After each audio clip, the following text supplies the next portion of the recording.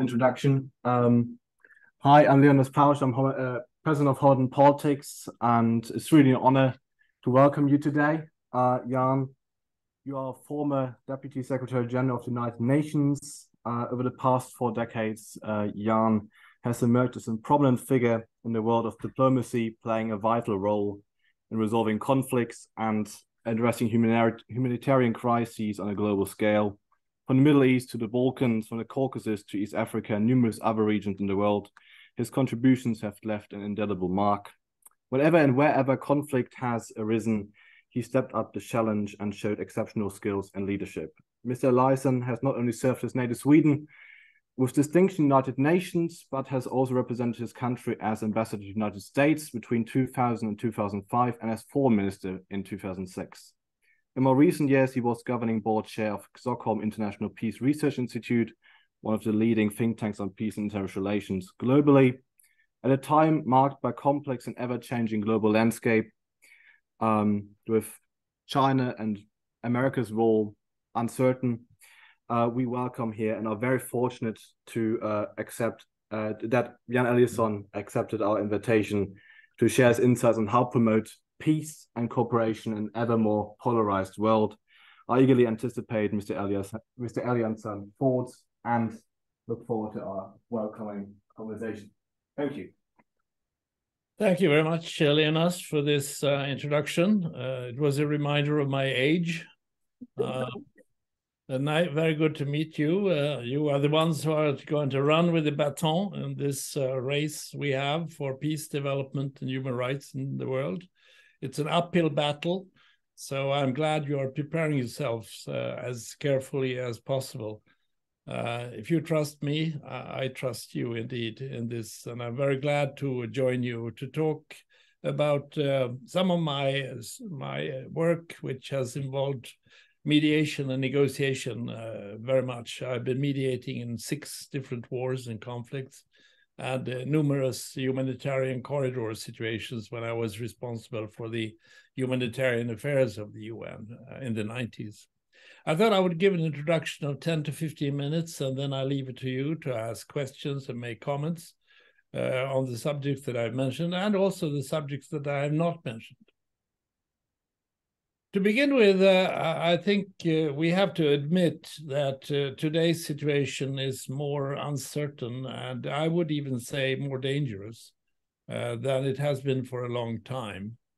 I thought for a while we had enough, of course, with the Ukraine war, and then suddenly we saw this nightmare erupt in the Middle East, and with consequences that are of the same character, a serious character as the Ukraine crisis. So we have 2 major crises at hand. And the sad thing for me to admit is that there is very little room for diplomacy in both of these situations. In the Ukraine case, the positions from the Russians and the Ukrainians are so far apart that there's really no basis for negotiation. And the parties are not ready for negotiation anyway.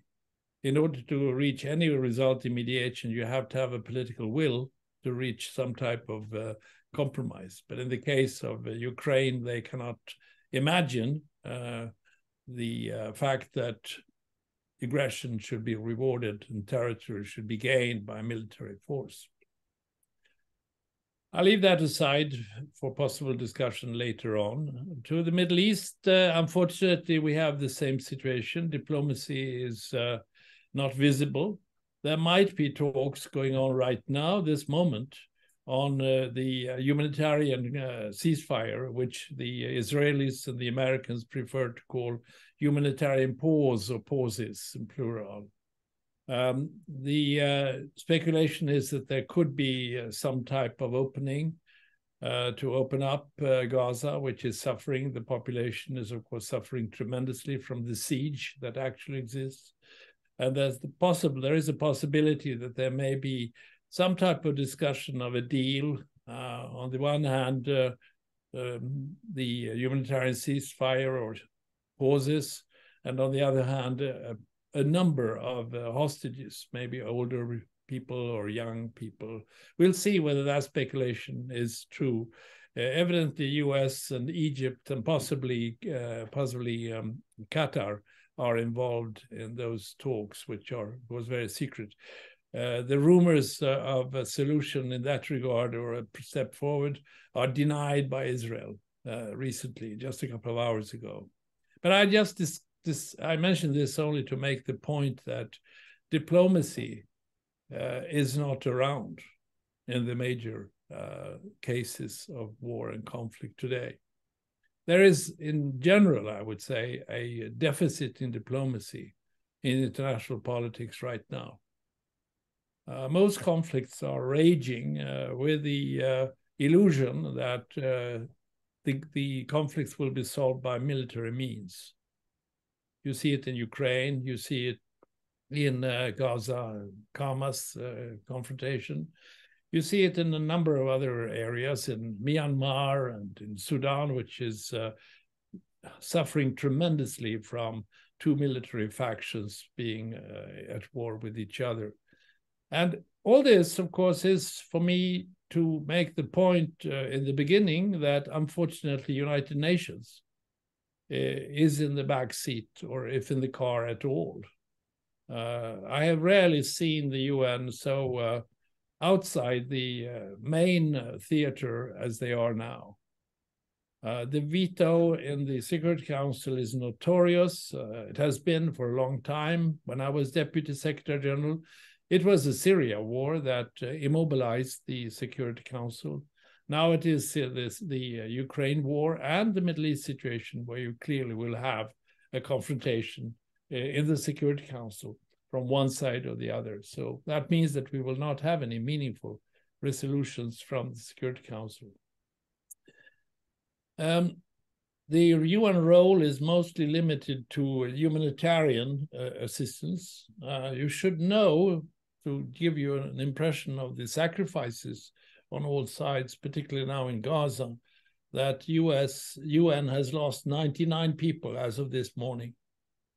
People who have families in the Gaza area, almost 100 that is, dying, trying to make people survive, helping them move from the north to the south. I have friends in the UN who have called me and given me names of people whom I know from my earlier work at the UN. So the question then is whether the UN could move the initiative in the political area from the Security Council to other places. That is not easy. I think, though, that there is probably room for improvement in terms of what the General Assembly can do. You may know, those of you who are studying for diplomatic postings later on, that there is something called Uniting for Peace. The Korean War and the UN operation back in those days was actually decided by this formula in the General Assembly. I think the member states should recall that when the Security Council is immobilized, as they are now, the General Assembly should reflect the will of the international community and take a stronger role in conflicts as of today. The other possibility is, of course, that the Secretary General uses his role, his command post, to make the cases based on international law.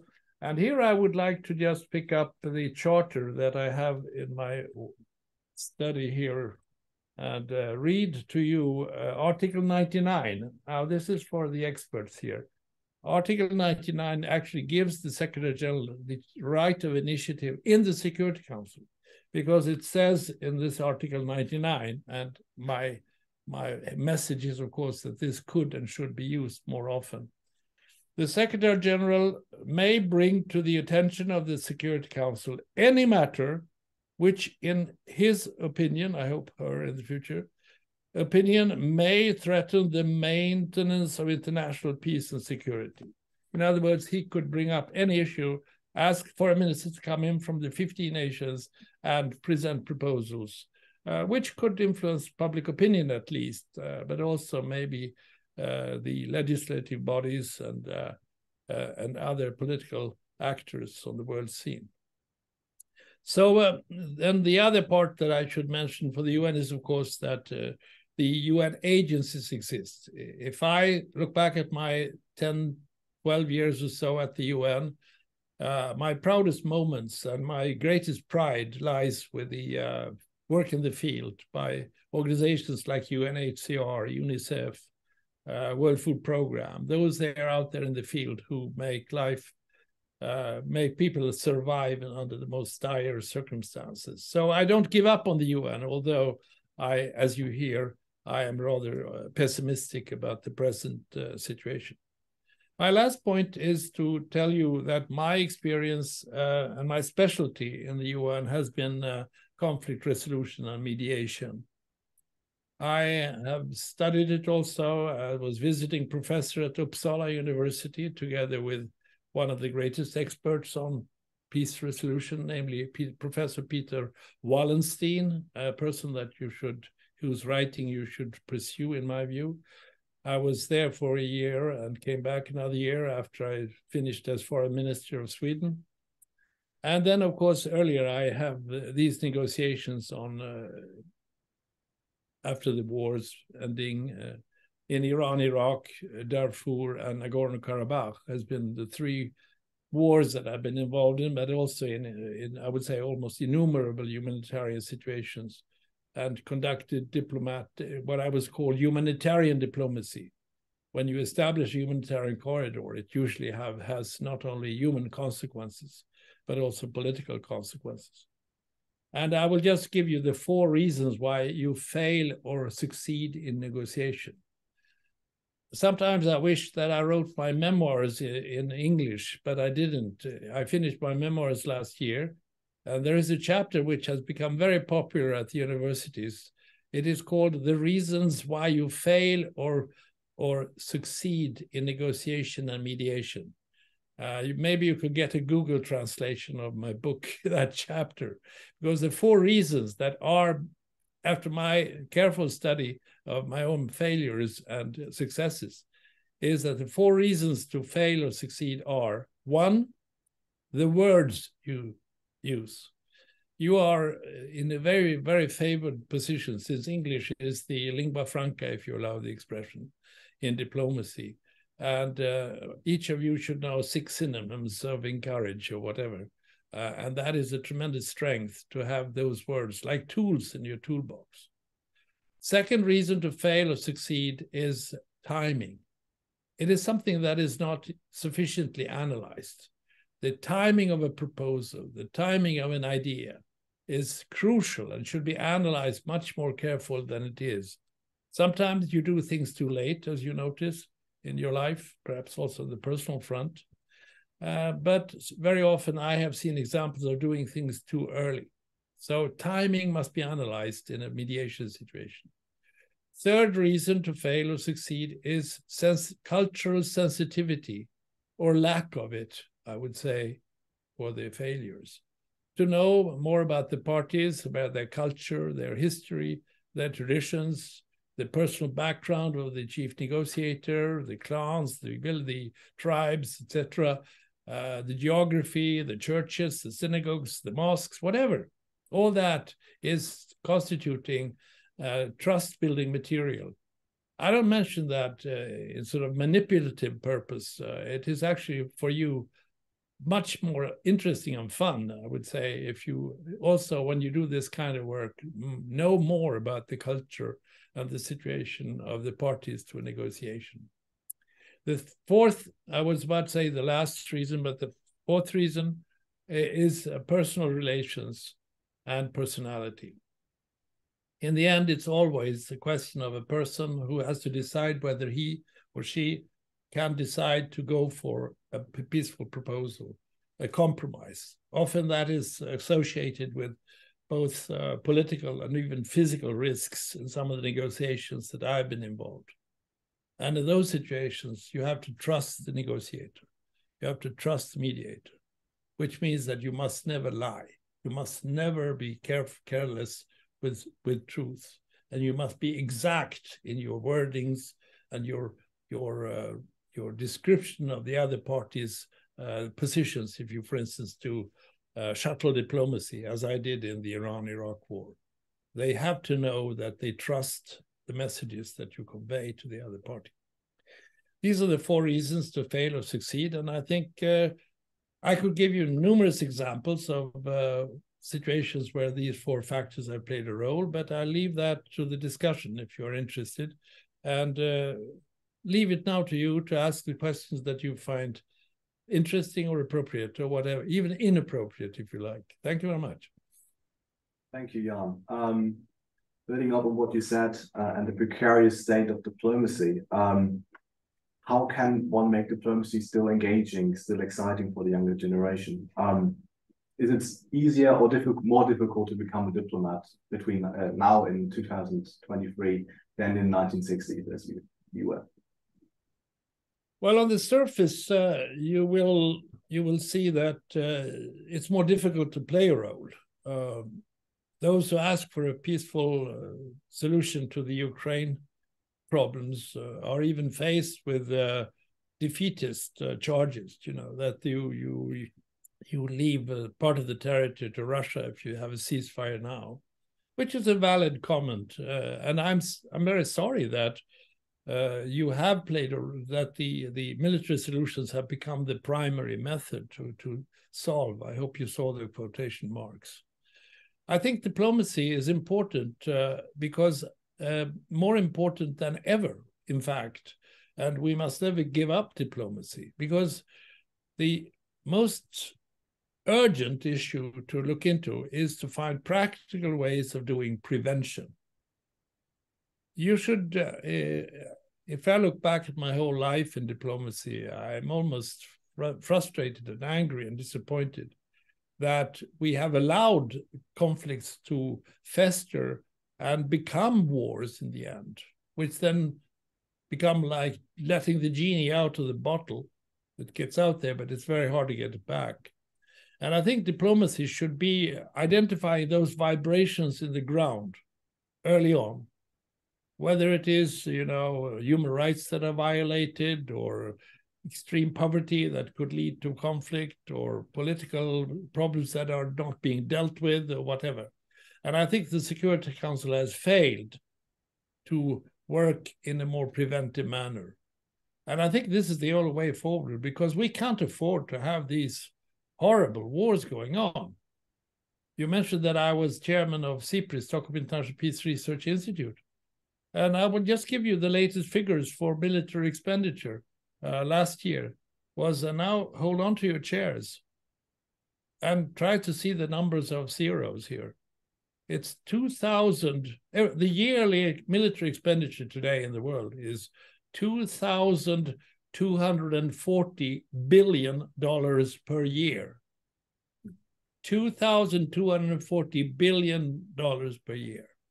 US takes care of 45% of that. China climbs up the ladder in a rather clear way. And Russia comes third, I think. And France and others come down. And what has happened is, of course, that you have seen a change of priorities.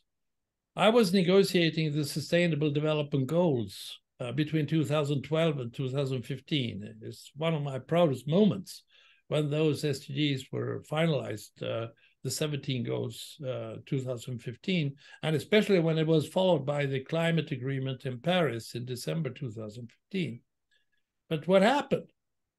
The pandemic, the COVID-19 hit the world and stopped the progress on achieving these goals for 2.5 years, maybe 3 years. And after it was finally under control, or relative control, what happened? Well, Ukraine war broke out, and it's now 1.5 years of war. And then comes this Middle East conflict. So development and even human rights are now in the background, while peace is searched for in a rather futile manner.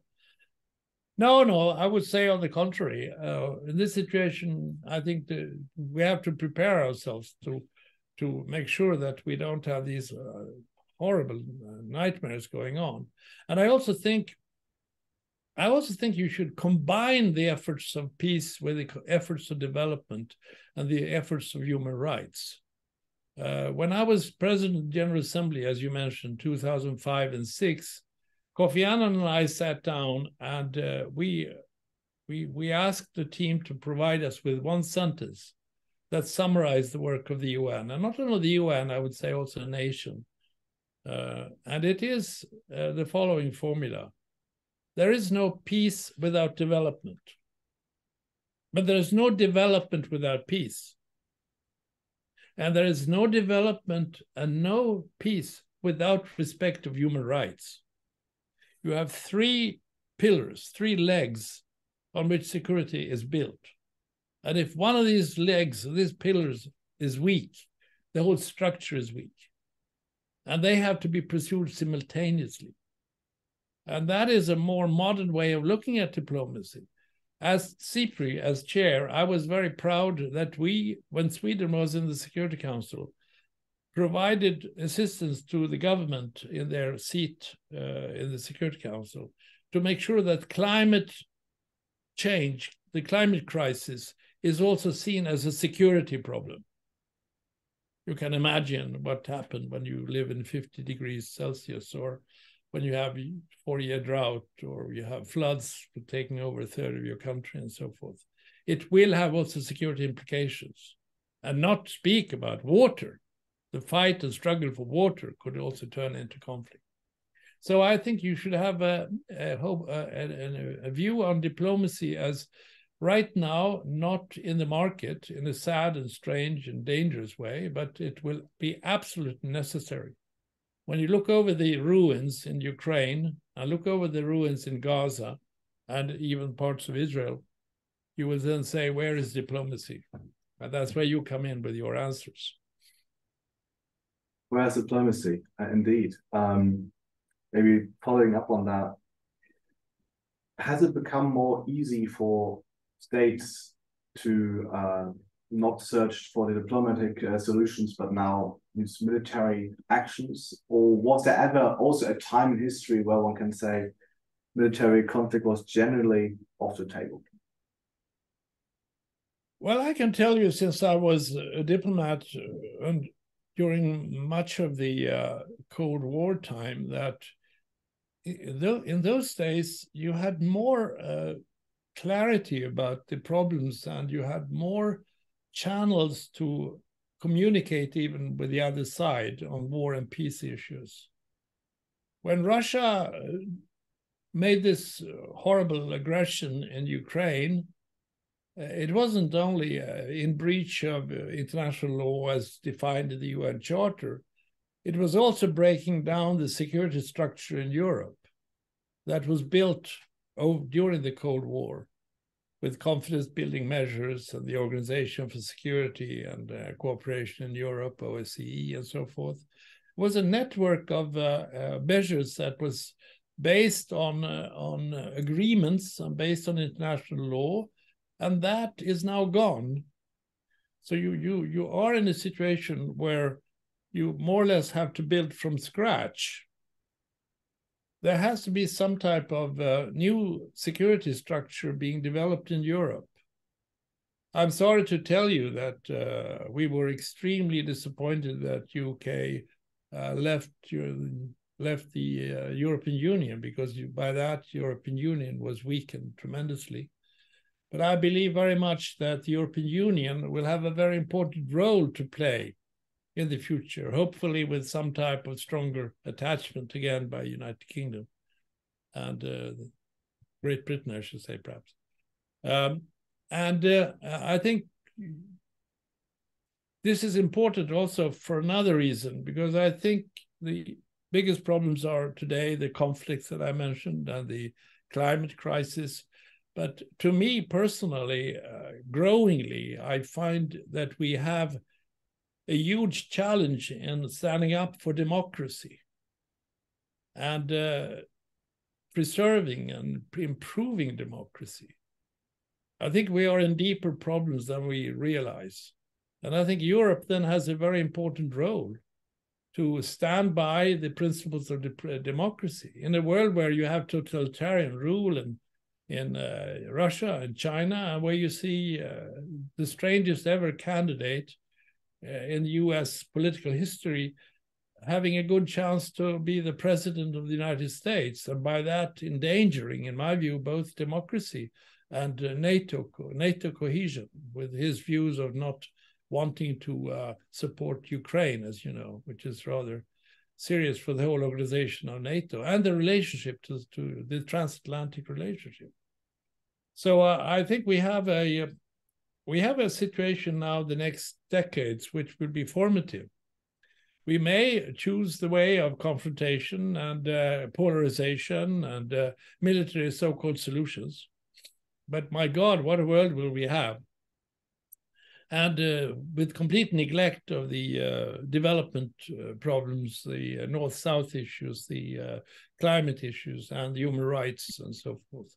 So I think this is we are at a very important point of history where I think the uncertainty of today has to be sort of replaced by thinking on reviving a security structure which is based on principles that I think are laid down very well in the UN Charter, but also it has this element of a good security structure for Europe. I'll just leave you as an example. What kind of role will Russia have in the future, whatever result of the war we will have? And what will be the reaction of Europe if there is a Trump victory? How will that help our cohesion and our attachment to democratic values? This is slightly speculative, I know, but I just want to leave that with you. Well, maybe keep with Biden for a second. In his 2022 during the Assembly speech, he was saying he wanted to reform the United Security Council, adding new non-core members, etc. But since 1963, there was no petition to the UN Charter, to my opinion, to my knowledge. Do you see any future for substantial UN reform that can actually, help rebuild a security system in the United Nations Security Council? Well, the most important reform to come about, which has been discussed forever and ever, is the veto power. I met a countryman of yours, most of you are British, I guess, English, British, Sir Brian Urquhart, who was a legendary UN official. He was my mentor when I was UN ambassador. And I asked him, why did you bring in this veto power? Because by that you leave the principle of the equal value of every nation. Well, he said there was a lesson we drew from the League of Nations, that they didn't give a damn about, that's what the expression he used. They didn't give a damn about the situation, let's say, in Abyssinia, Ethiopia, or whatever, for the Germans and the Italians. No, the Italians and Germany was in Spain. And now we wanted the Security Council, the UN, to be an organization where the major powers took part and accepted responsibility. But in my view, they haven't lived up to that responsibility. It has been used to prohibit solutions in several conflicts. And I think the Security Council has failed to act preventively, as I said, and also use the threat of the veto to stop action, which has hurt the reputation, and still today, of course, very much hurts the UN. I must tell you a joke that I tried on the P5, the Permanent 5, when I left as PGA, President General Assembly.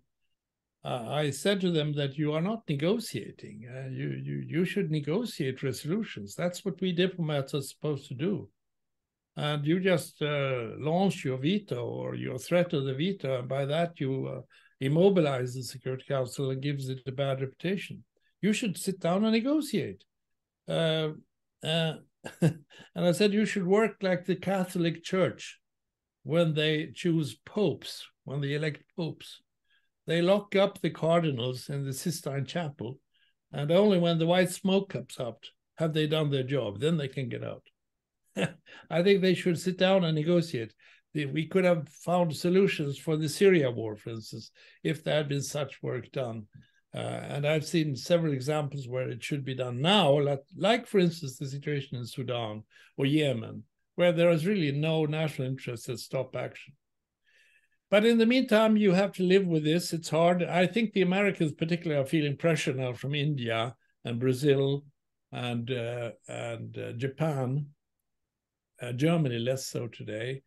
But I think this pressure is on there. But I think in the meantime, we should work for other types of reform. I believe that in today's world, you cannot work in silos. I think the UN and the international organizations alone cannot really play the role that we want them to do.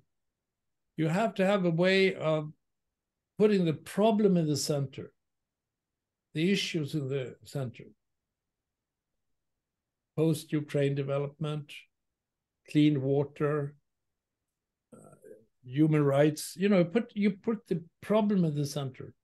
And then you involve all other actors that can influence the problem, which means that you engage governments, parliaments, civil society, the business sector, the academic world, the media, social media. You sort of get a sort of consolidation of influence on the real problem, putting the problem in the center, not bureaucracy, not the organization. So when I was Deputy Secretary General, I worked very much to open up the UN to all these other actors outside and bring them in the decision-making. And if you look at the climate issues, how can that be solved if you don't engage all these actors that I just mentioned? But it goes for so many areas. And by that, you also get more of a popular engagement. And you get an investment in popular action. You can't be seeing diplomacy as some type of activities with gray-striped suits and people, in the corridors having meetings and having champagne receptions and so forth. It's a hard work, and it has to be involving all our actors that can influence the problems. So that is the kind of reform that I see. And also this, what I said earlier about combining efforts of peace and security, development and human rights, and do it at the same time so that they are mutually reinforcing. And then I'm proud of the 17 goals. The Sustainable Development Goals is actually the toolbox to reach the Paris Agreement. The Paris Climate Agreement does not have a plan of action. The plan of action is the Sustainable Development Goals. If you achieve these goals, and particularly if you go through the targets below them, it's a to-do list to repair the world. It's a survival kit for humanity. And it was negotiated by 192 nations and accepted fully. And even Trump's USA didn't leave that agreement. But unfortunately, realities made it more difficult to fulfill those goals. I mentioned earlier, pandemic, Ukraine, and now Middle East.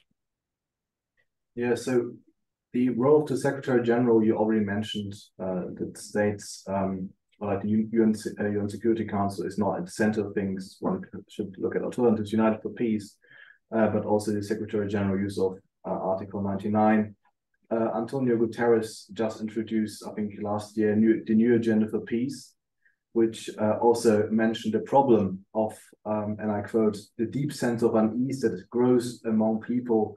Governments and international organizations are failing to deliver for them. So it seems there is a disconnect between what the UN is dealing with countries, but they're dealing not with their population. Do you see that true?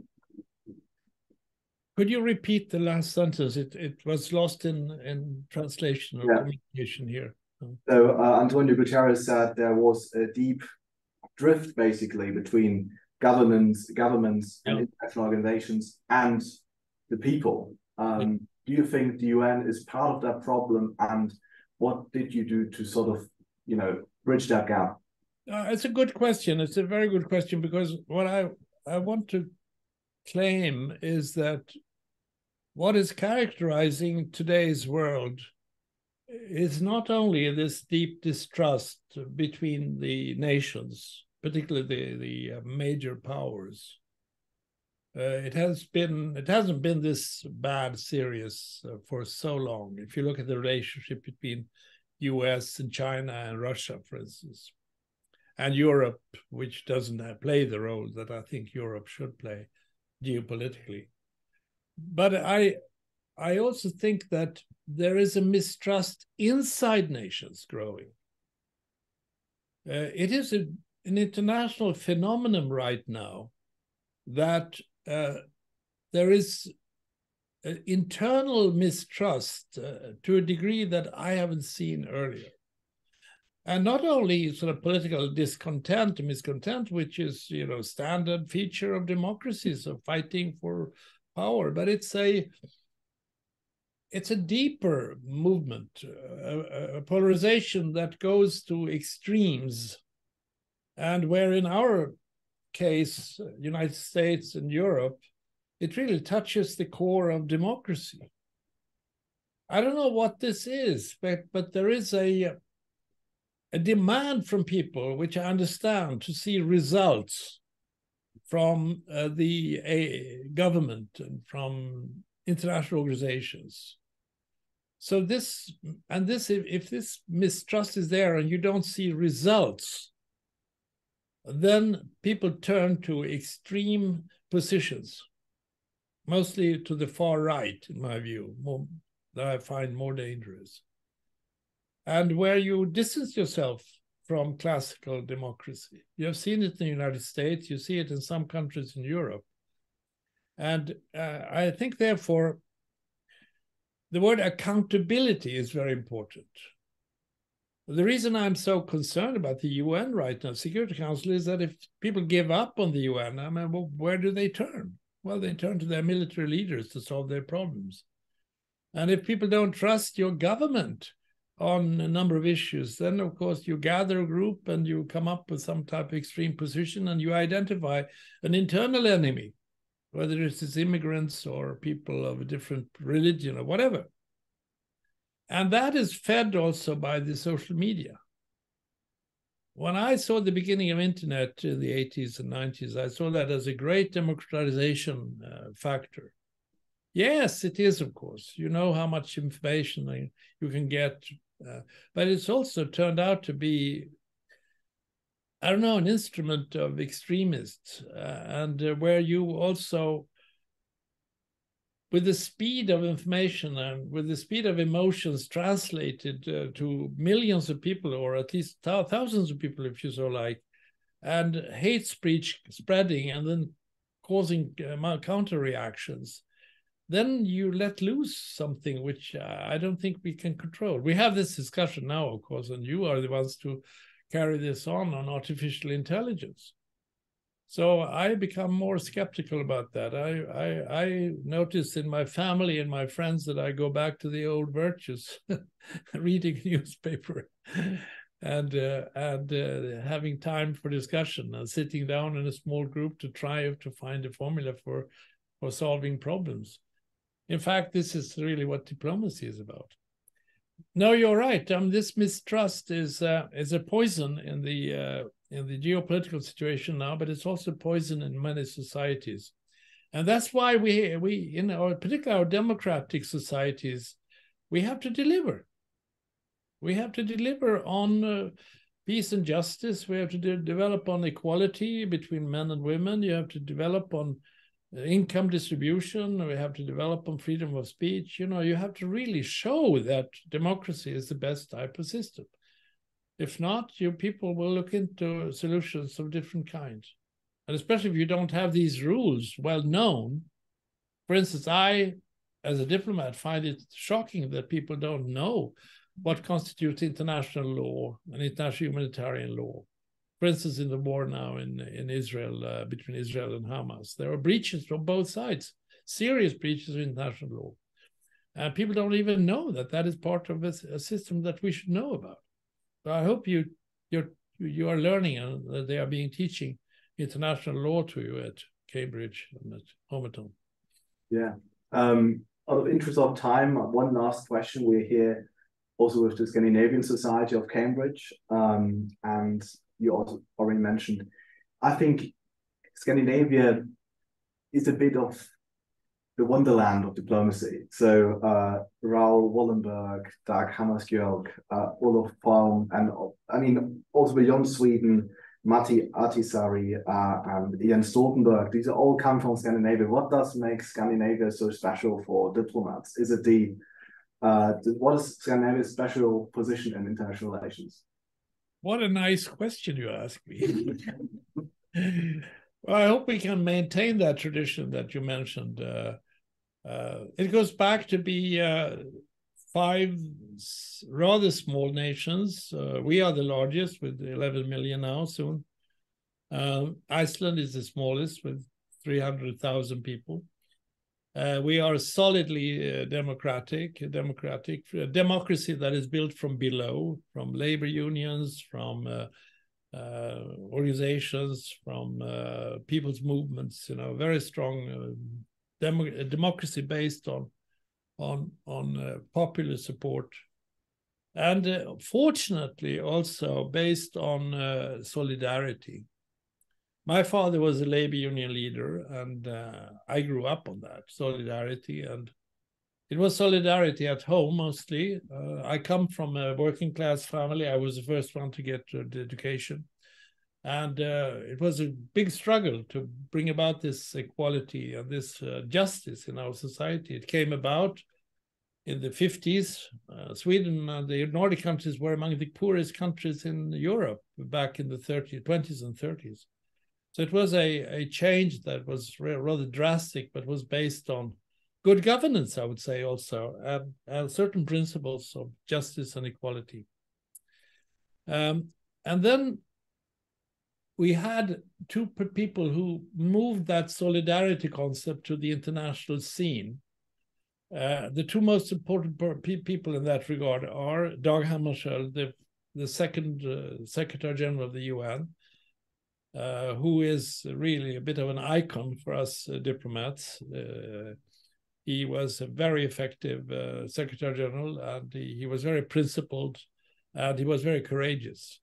He died under mysterious circumstances in northern Rhodesia at the time, now Zambia, and he took stands that were, as I said, very, very brave. The second person who put a very strong brand and mark on Sweden's and Europe's and the Nordic countries' policies was Olof Palme. He was an activist prime minister, and he fought the Russian. He was very strong on US in Vietnam and on Russia in Afghanistan, Soviet Union in Afghanistan, and so forth. He started an enormously generous program of support for developing countries. He gave active support to the liberation movements in Africa, and he supported the struggle against military dictatorships in Latin America. He became a global figure, and I was working for him as a diplomat for 6 years. I was called in by him to help him in his mediation in the Iran-Iraq war. And when he died, he was assassinated in 1986. I took over the mediation in Iran-Iraq and negotiated the ceasefire in 1988. Partly, at least, I was playing part in that. So we had personalities that really put that brand. And the Norwegians have done tremendously good work in mediation. They are rich, the Norwegians. They have oil. So they have instituted enormously efficient foreign service and service and training and mediation. And Finland has, of course, Matti Ahtisaari, the Nobel laureate, who died only 2 weeks ago, who played a very important role in the Aceh province in Indonesia, and of course in Kosovo.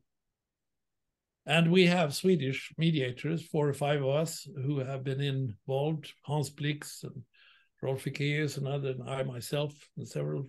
So this is a bit of a specialty we have. But I must admit, and now I don't want to become too political, but we had a change of government in Sweden only a year ago. And the new government is not as active in this regard, although they, of course, continue giving a substantial development assistance, but cutting down on refugee reception and asylum seekers and cutting down some of the organizations that were supported by the Social Democratic government. But I hope that these traditions are strong enough to survive, and the activities of us together are still very, I would say, progressive and meaningful. And I think we can also play an important role in a Europe that takes on a more global role. The 5 Nordic countries will certainly support that, because we don't play, in my view, a sufficiently strong global role in Europe. And that's why I come back to the point that we need you. It was a tremendous shock and loss to us with Brexit. We were almost depressed in Swedish diplomacy. UK and Sweden were extremely close in consultations on European Union policies. But I hope we find some way of connecting more strongly in the future.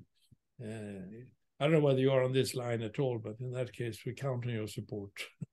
We need you, and you may need us. Thank you. Let's just open it up to the floor. Anyone want to ask a question?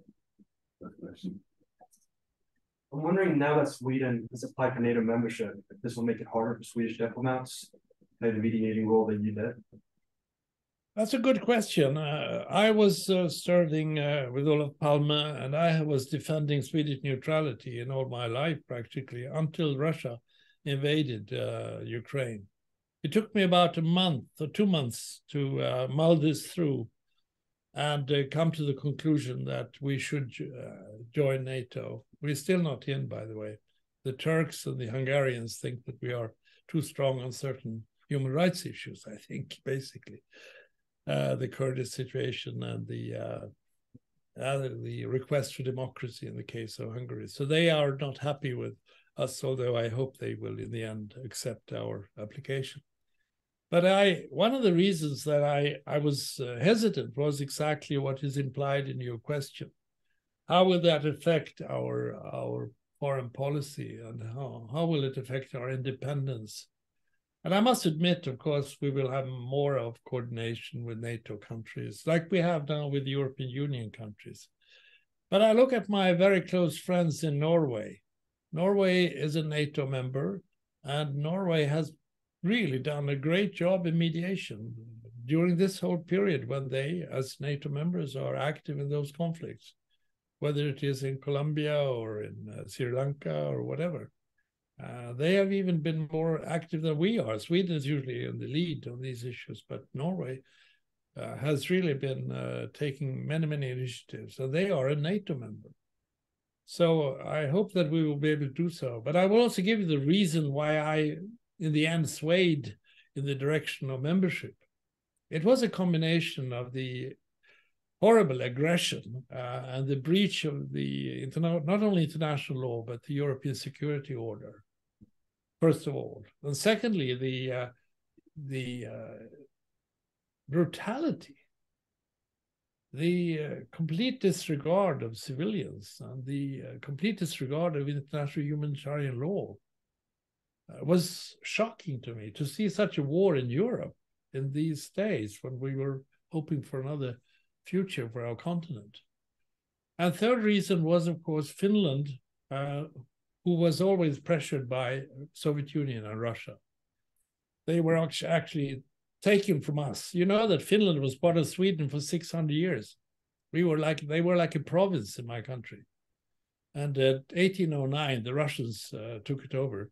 The Russians were there between 1809 and 1917. So their independence started only in 1917. And they were involved in the Second World War in such a way that Russia had an influence on their neutrality. So there were always the threats that Russia, which is a neighbor to Finland, would exercise a very negative influence, even the risk of a conflict that would affect Russia and the Baltic countries. Sorry, Finland and the Baltic countries. So my Finnish friends, who are very close to me, and all diplomats in Sweden, called us and said, we have to do this together.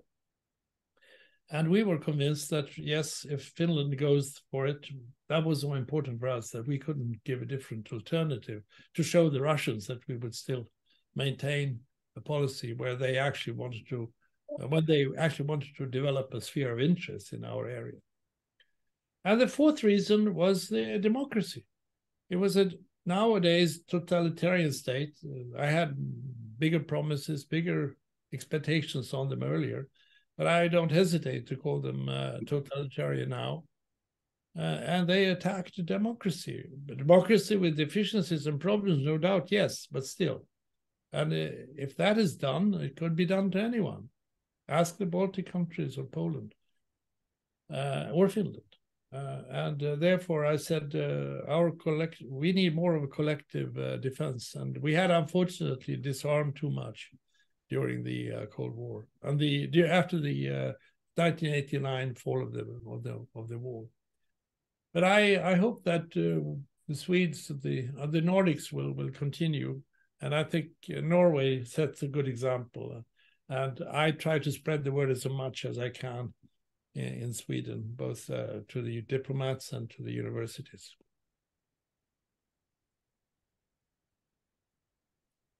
Without sort of too much crystal ball gazing, I'm sort of wondering, you've mentioned the climate crisis already. How would you see the sort of future of diplomacy and the future of conflict interacting with the climate crisis or in response to the climate crisis?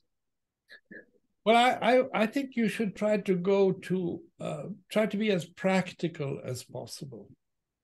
And I want you, in case you're interested in climate diplomacy, I think you should learn the 17 goals, Sustainable Development Goals, by heart. Because that is the recipe to reach the 1.5 degree objective of Paris. If we actually live up to those SDGs, then we have something very concrete. The political problem is that the climate crisis is so big that people want to say, stop the world, I want to get off, or turn off the television, I don't want to see it. And the skies look blue, don't they? And the sea looks blue. It doesn't look that critical, but it is critical. So I think you need to sort of be concrete and do work on a very hands-on basis. My passion from the goals, which I still work on, is water. I created a Swedish Water Aid. You have an excellent organization in the UK, in London. Water Aid, one of the best organizations. I established a similar organization in Sweden. And I fought very hard for a water goal in the SDGs. So I think take that practical approach. And then there is something else that I think I can't for my work. I can't understand. Why are the climate issues divisive in political life? In Sweden, it's put on a left-right scale, which to me is absurd, because the climate issues and the environmental issues are universal and so overarching that they, in my view, should unite political parties. The conservatives should start to do language tracing. What does the word conservative come from? It comes from the word conserve, conservare in Latin, which means maintain and conserve nature, for instance. And it is also their children and their grandchildren which are at stake. And so I don't understand why, in the world where we need these uniting issues, these unifying issues, we continue to make it a left-right issue. Maybe it's the oil companies and the economic interests that are involved that are steering it in that direction still. But even the biggest companies in Sweden, practically all of them, now have very progressive plans for instance, fossil-free steel and so forth. And no decent company here can come up with a primitive program which leads to emissions of CO2 to a larger degree than we have. Although it's still not enough. But I think we need to have both work on the political arena to make this a unifying issue, and then to use the SDGs as a tool to fight this helplessness in front of huge problems that I think is a human phenomenon. We'll do one last question, or what do you think? Yes, I have dinner. My wife is. Well, then we don't want to keep you from that. I have two creatures looking at me right now. It is my wife and it's my dog. It's a white Labrador, 5 years old. His name is Leo, the lion. He wants to have an evening walk in the Swedish late fall weather after I've had dinner, which is supposed to take place in 15 minutes. Okay. So, well, yes, I can take one more question. One last question. Who's gonna do it? So you were talking about mistrust and the spread of mistrust in the nations now. What do you think is the solution, if there is any, to build up trust again? And do you think the UN has a role to play in that? Well, you have to see it on so many levels. I think if you start at home, you need to make sure that democracy and our society's institutions work. I mentioned the word accountability. We are not good at accountability. We don't check that we do things right. And we allow organized crime and lots of horrible phenomena to grow to such a degree that people lose faith in institutions. So at the home, I think you need to fight it by proving the value of democracy.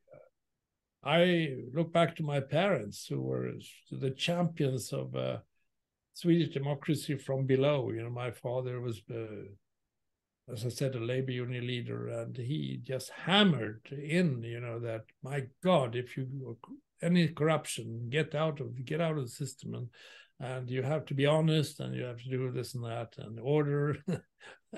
It was just a discipline. And I think we have to prove that we can deliver results and do it well at home.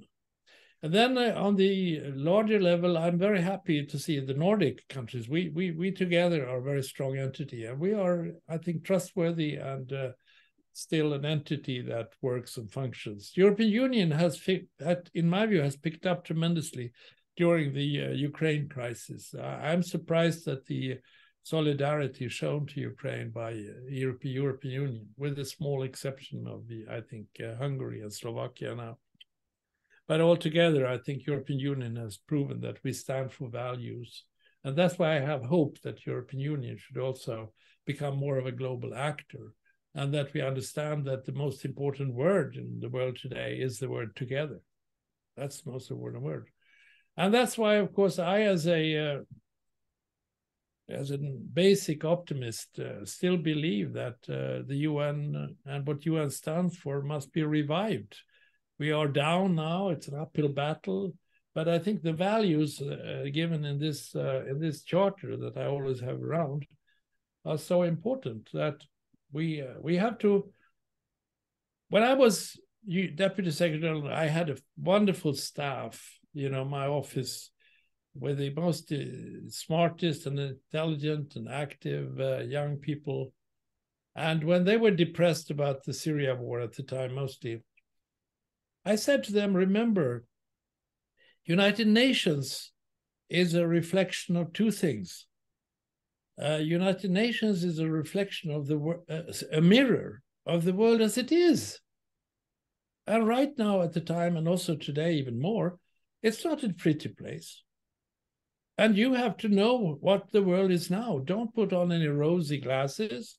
You have to be realistic and do the most sober analysis of what's going on. But remember, UN is also a mirror of the world as it should be. And you have to always keep in mind both perspectives, the world as it is, not a pretty place, and the world as it should be, UN Charter, and living together in peace and development and human rights. If you forget the world as it should be, you don't know where to go. you have no compass, you have no direction. So you always have to keep in mind the world as it should be, even when you live under the most dangerous and dirtiest and horrible circumstances. And the meaning of UN, I was about to say the meaning of life, but the meaning of, that's too much, is to actually, during this time we are around on this earth, is to reduce the gap between the world as it is and the world as it should be. 1 millimeter, 1 centimeter, half a meter, or whatever.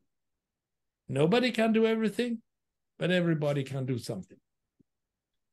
So that's where I stand on trust. We simply have to build it, and we have to realize that we have a responsibility. We should accept that responsibility, and we shouldn't run away from responsibility. These blame games that go on are terrible. We all have a role, and you have a role. You have a much more important role than I have. My job is to hand over the baton in this race to another relay, another team running the race, which you probably should do with your background at Homerton and Cambridge. What a start you have in life. Thank you for these, amazing final words. Thank you much for giving us these insights. I think that was a real pleasure for all of us. Will you join us in the clapping? Thank you. I'm sorry about my book, but I think the book is called, in Swedish, Ord och handling, ett liv i diplomatins tjänst. Word and action, a life in the world of diplomacy. And some chapters there, I think, are of interest to you, particularly the one on mediation and negotiation. But you can look through if you get it on the website or whatever, there are translations of chapters, and Google have done a pretty good job with some of these chapters. So if you are interested in my thinking and more of the details on the issues, look at that book or try to learn Swedish. Okay. But thank you very much, and good luck to you all. Thank you very much for your time. Thank you.